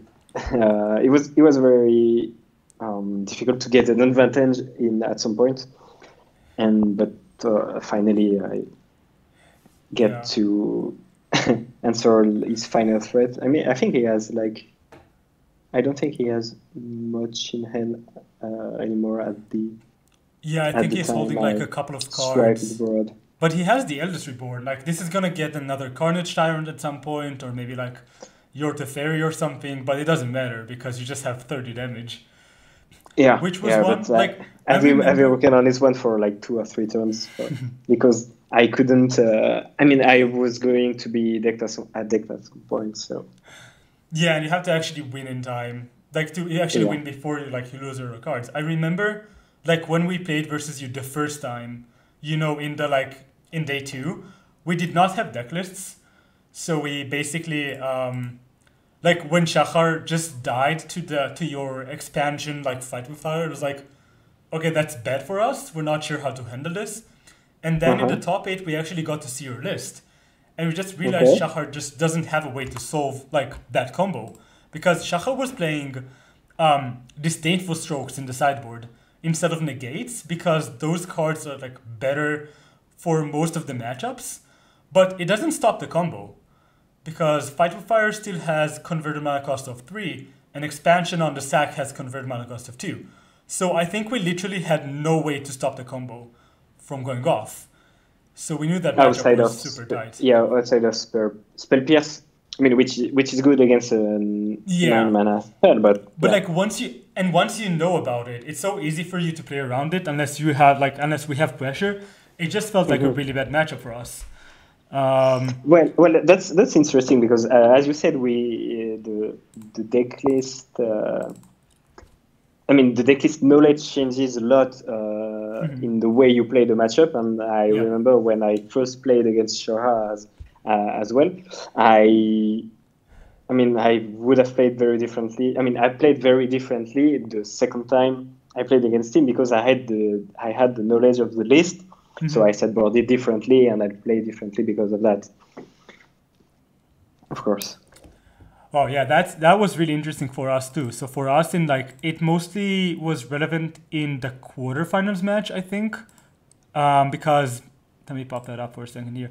I was playing versus mono red midrange, the deck with the Star of Extinction and stuff like this. And because we had the deck lists, we knew they don't have Star Game 1, so I knew I could just play all into the board.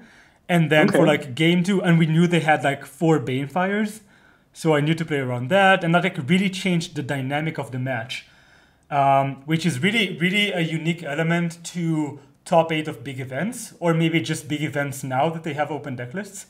And I really enjoyed that part because analyzing the deck list was super interesting, and it made the matchup feel more complicated but more interesting at the same time. Yeah, exactly. And the first time I played against Shohar, I was worried because I thought it was a bad matchup. But after seeing the decklist, I thought it was I don't know, maybe 50-50 or a bit favorable. I'm not sure about that, but definitely winnable. And yeah. because I was less worried about the answers he could have because I knew exactly what I was up against. So, yeah. So, tell me, okay, let's go to the finals, right? Let's go to the finals of the event. I know it's always hard for me to watch that video, but we're gonna do it. This partially. I mean, to be honest, it wasn't that. I mean, losing the finals obviously stung, but Conservative way to play it. it was just at that point the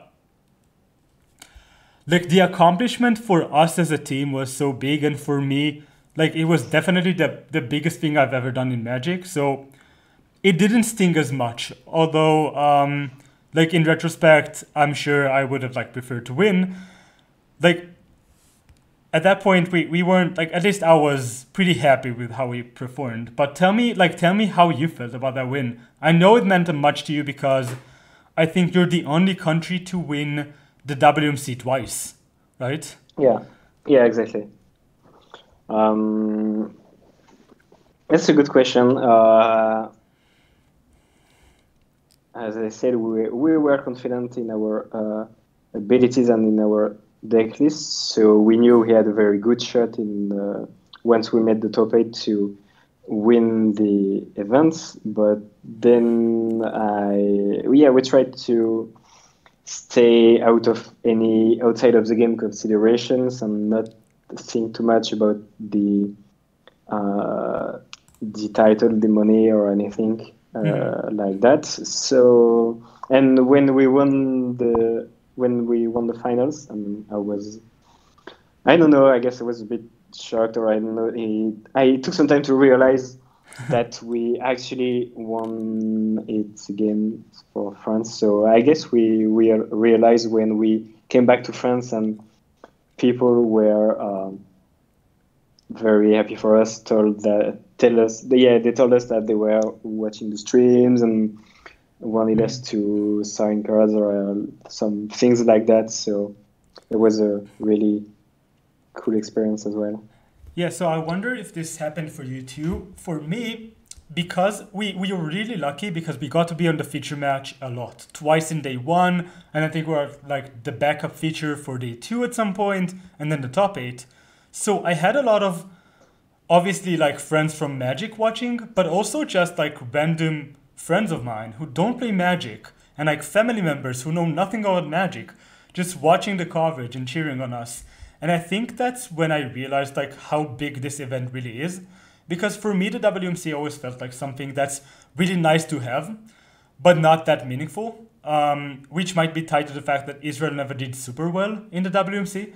But once you do well, like once you get to experience it yourself, I realized how big of an event it is for like the country itself, especially if like the Magic community is pretty small. This like puts you on the map. So that was really the moment that like solidified to me how important the World Magic Cup is for Magic as like, I think as a game that wants to appeal to like everyone in the world basically.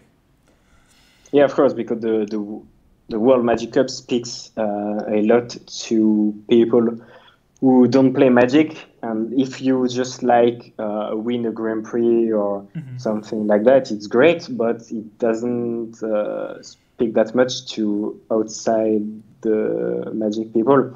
So yeah, I think the World Magic Cup speaks a lot by itself, and yeah, just like you, I had my family watching the stream. I had some work colleagues watching the streams, and friends from my school back in the years watching as well, and tell me that they played a bit of Magic when they were young again and didn't know that was playing, but just randomly popped on the stream and saw the French team doing well. So yeah, there was some great moments as well.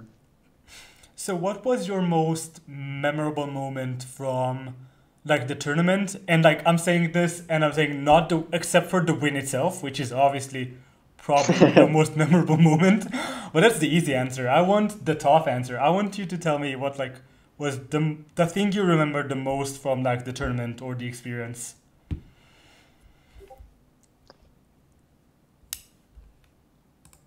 The team experience with friends was obviously great. I do love team tournaments and play team GPs whenever I can.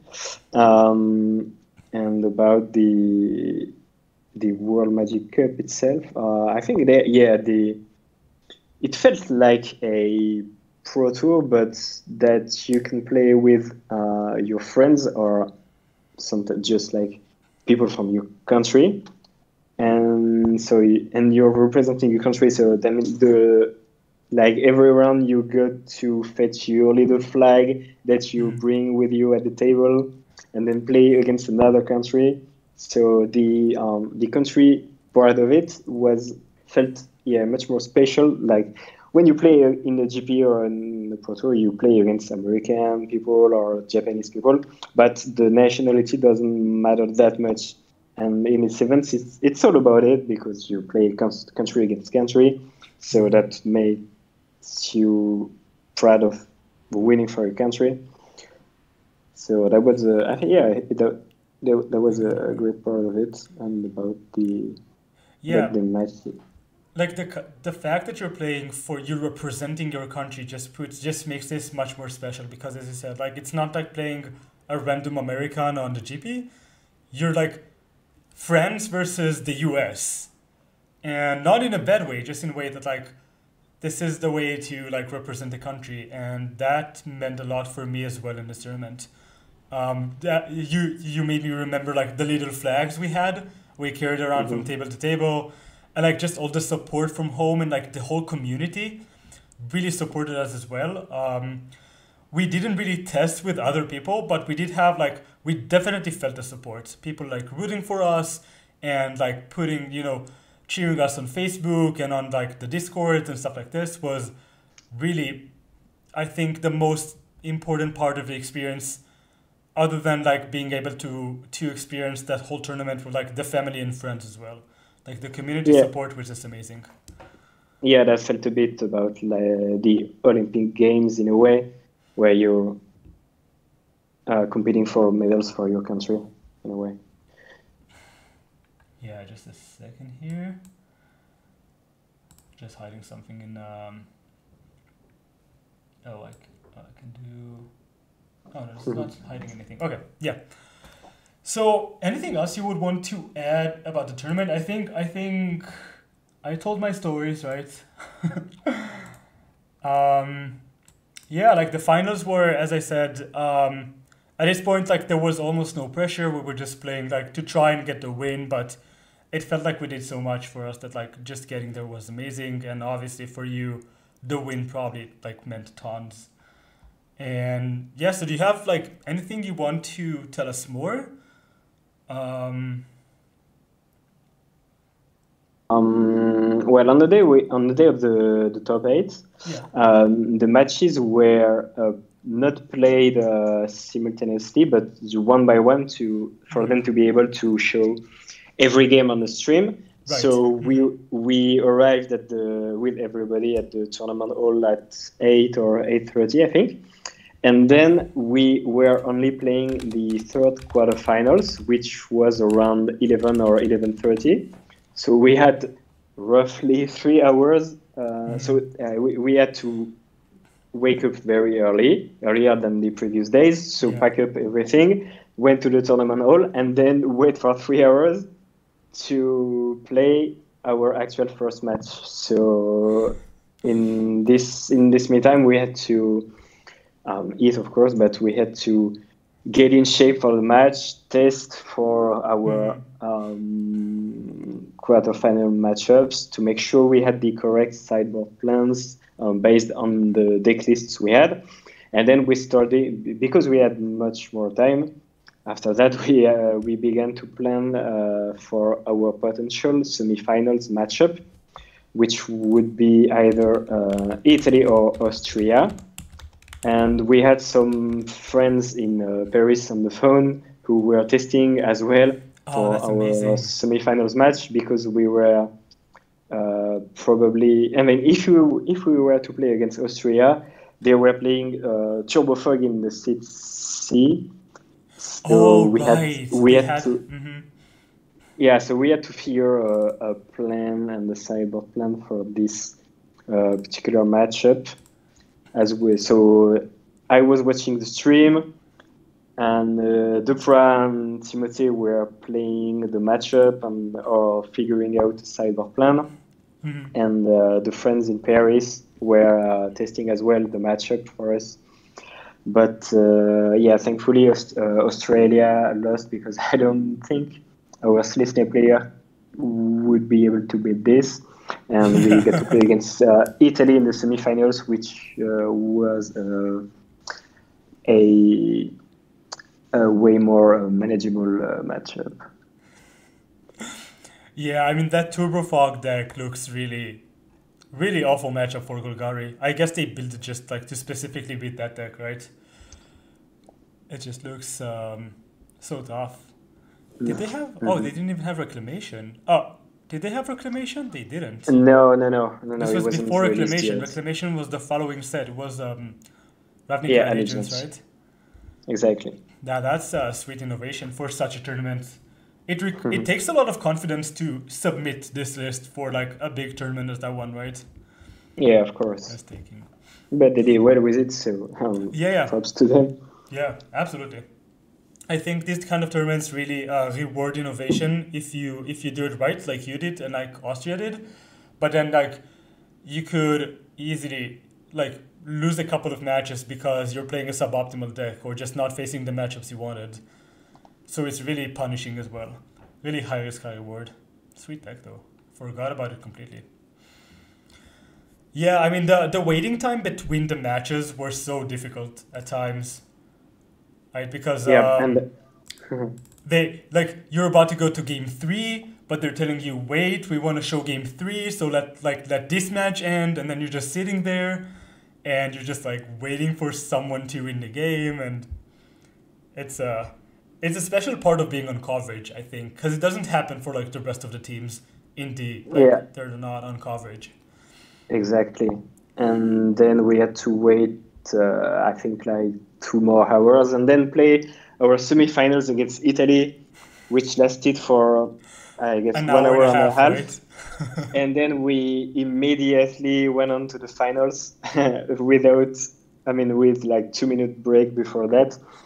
And I was playing again against Shahara, with who has probably one of the very best players in the room. So that ball was a bit stressful, of course. Yeah, easy game, right? Though just play one of the best players in the world for one of the highest matches you ever. That's the fun of it. That's what I'm like. That's the real thing that pulls me to tournament magic, is those matches where you have to play like strong players in tough matchups, and you have to play super tight. And that's part of the fun too, of the experience as well. And so I mean, you kind of expect to not play against big players, but you expect a bit too, in a way, because you wanna play against great players in tense matches, as you said. So you wanna play against great players, but not every round, because otherwise it would be too difficult. Yeah, and you're the middle seat. You probably played the most like pros in the tournament from your team, right? Because most people had like the pro in the middle seat, as I said. Yeah, that was the plan, because we expected a lot of team captains to be on Golgari, so we wanted to put on the middle seat the deck who had the best matchup against Golgari. So that's why I chose the middle seat for this event. Usually I prefer to be on the side, and I was actually on the side for the sealed portion, but in this tournament, the portion, I just took responsibilities and went on to the middle seat. Well, it paid off. Yeah. I played against 8 Golgari in 10 rounds. Holy, that's a lot. That's like, so you played 5 matches on day 2. Did you play 8? Oh, you had more matches on day 1. Wow, that's insane. Playing 8 of like 10 matches you played in standard versus Golgari. probably felt like easy mode at times. And the last two matches were against Easy Drake's Shohar. So everybody else, every other team we played was against Golgari in the middle. So I think we had a bit of luck in the pairings, of course.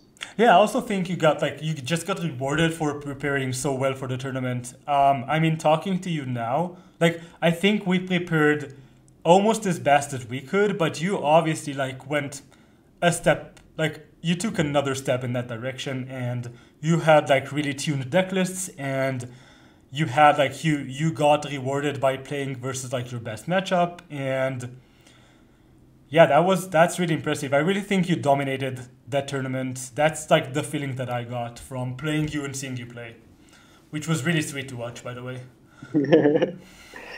Well, thank you. I think we prepared well, and I was very happy that the preparation paid off, because most of the time when you prepare for a GP or a PT, you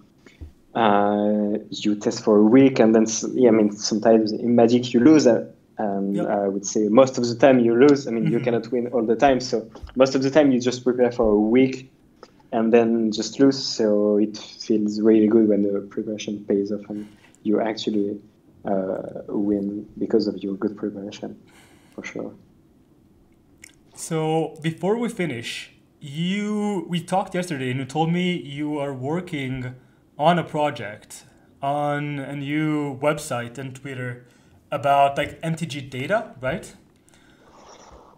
Yeah, exactly. So, do you want to talk about that for a second before we finish the day? Because it looked really cool to me, and I want to showcase this a bit if I can. So that's a project I launched with my good friend Remy Fortier, who I've been playing with for the past 4 or 5 years, I think.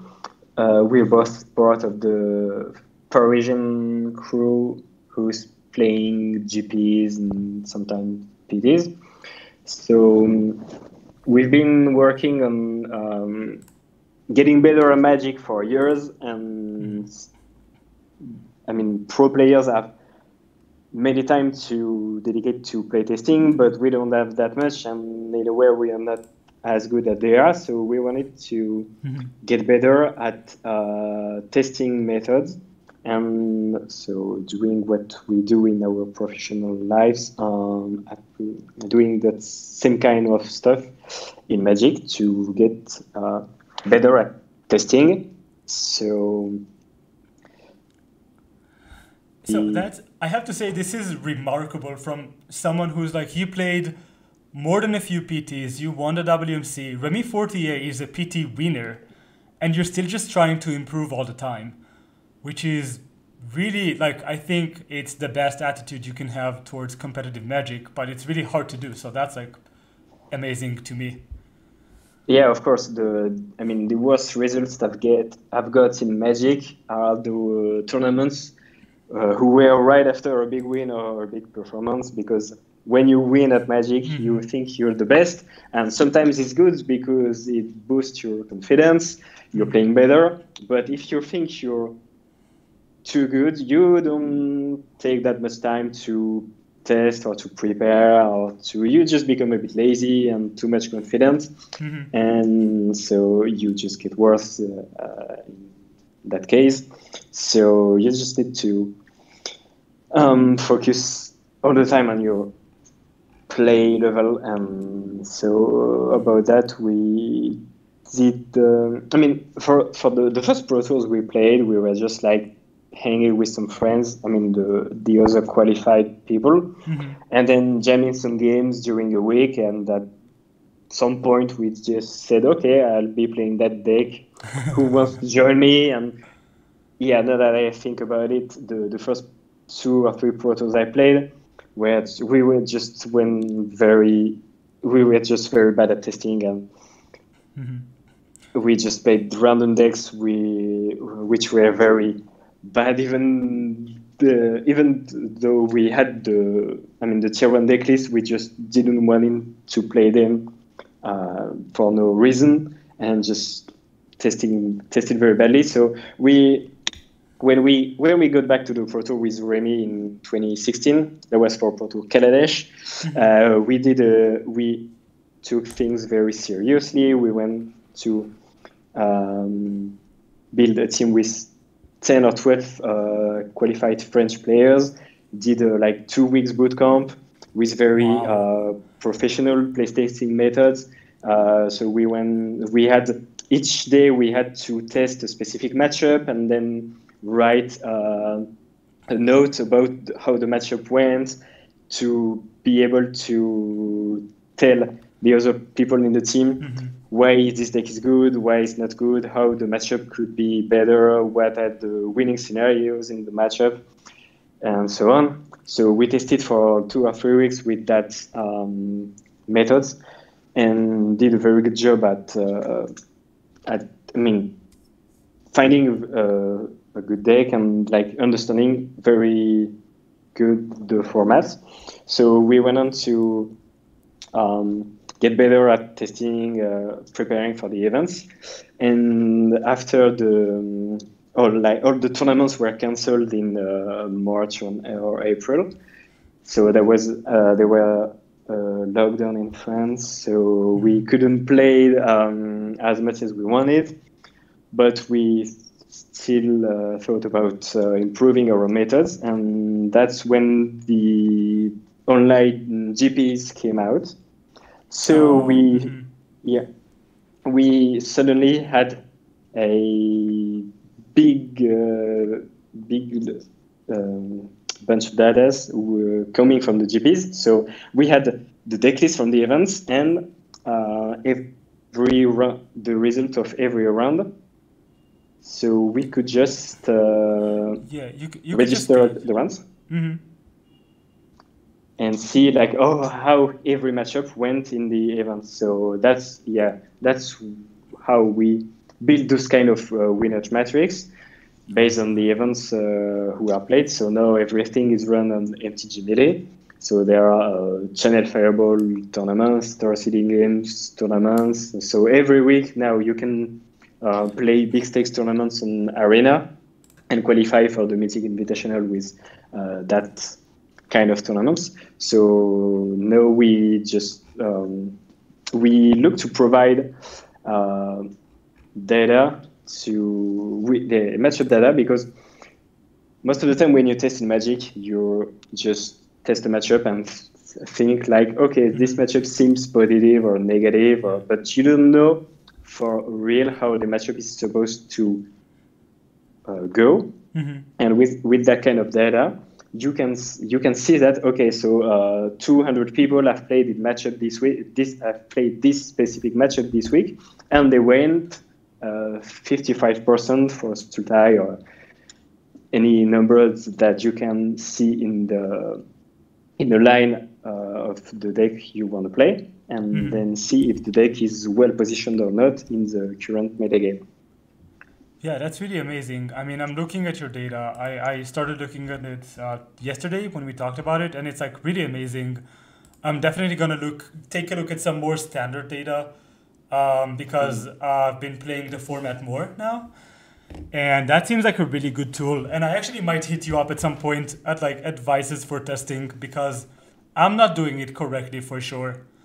And I think that's sure. Yeah, sure, no worries. We can talk about it if you want at some point. But that's the kind of data we are gathering and for at the moment. But we are looking for much more in the future. We want to provide, of course, deck list, and we basically want to help people preparing for tournaments and choosing the right deck list, the right archetype, and the right cards in their deck list based on the win rates we got from the previous weeks of tournaments. So that's the point we are heading towards. That sounds really great. So we have your link in chat. So if anyone wants to check you out, I would recommend doing this. We have some great info coming from here. And I think this is where we end the stream, unless you have anything else you would like to add.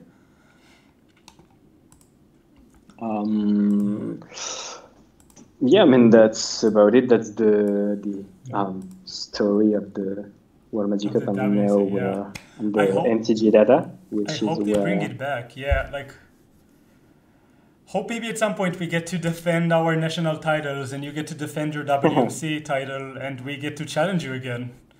yeah, that would be yeah, that would be awesome to meet again in that kind of Yeah. tournament.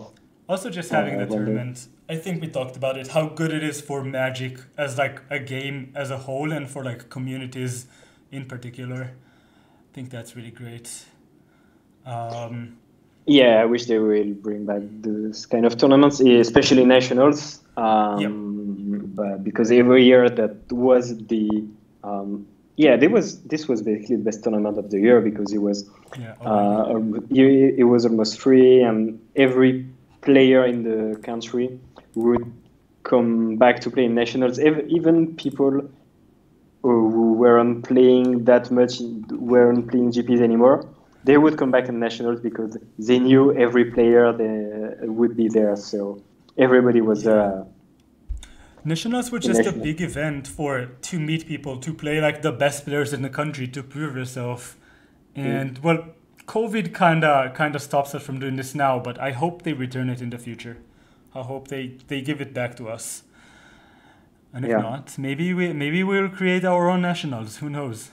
I heard in Sweden they do it already, which is really sweet. So, yeah, some countries can do that.